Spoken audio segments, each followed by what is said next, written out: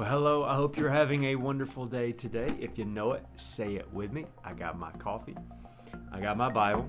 Of course, I have all of you. Today is National Hug Your Boss Day. And I know that's not possible for some of you because you may not like your boss a whole lot. But if you have a boss or a coworker that you love, give them a hug today, unless it is a social distancing thing. And in that case, the air hug works just fine, all right? Welcome to the book of Philemon. This is one nobody reads.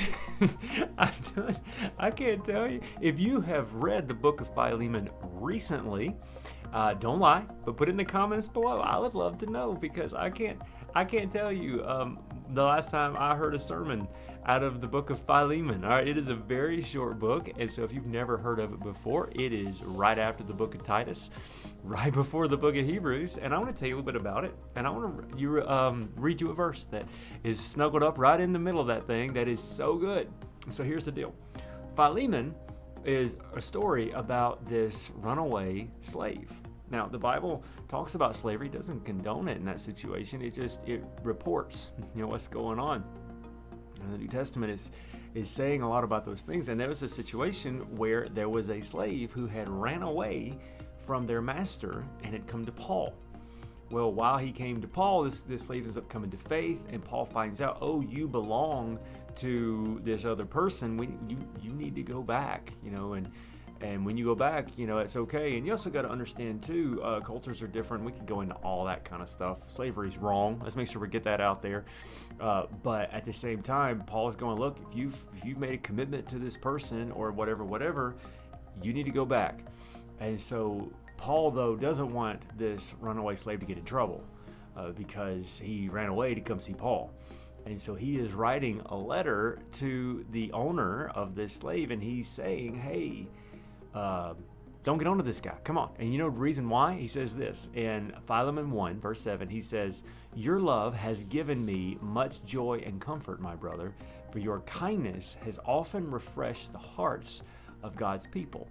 And so Paul is saying, I know what you're going to do because your actions have always spoken louder than your words. How many times have you heard that phrase, right? The golden rule. Do unto others as you would have them do unto you. Actions speak louder than words. And I know about, a million times when I was a kid, my parents would always tell me, are you sorry? Or are you sorry you got caught? Your words are saying to me one thing, but your actions are saying something else. And what Paul was saying is like, look, I don't have to wonder about what you're going to do because your actions always speak louder than your words. Your kindness has been a blessing to God's people. And that got me thinking about me and about you and about us. And that is that it is so easy to get caught up in what we do. So easy to get caught up in our schedules and our things and stuff that do we realize that our actions speak louder than our words? I was listening to one of my favorite leadership teachers. His name is John Maxwell. And he has this leadership idea that he calls walk slowly through every room. And the reason why he says that is he says if you're always on mission, you're always trying to get from point A to point B, you're going to miss opportunities to impact people's lives just by being around them.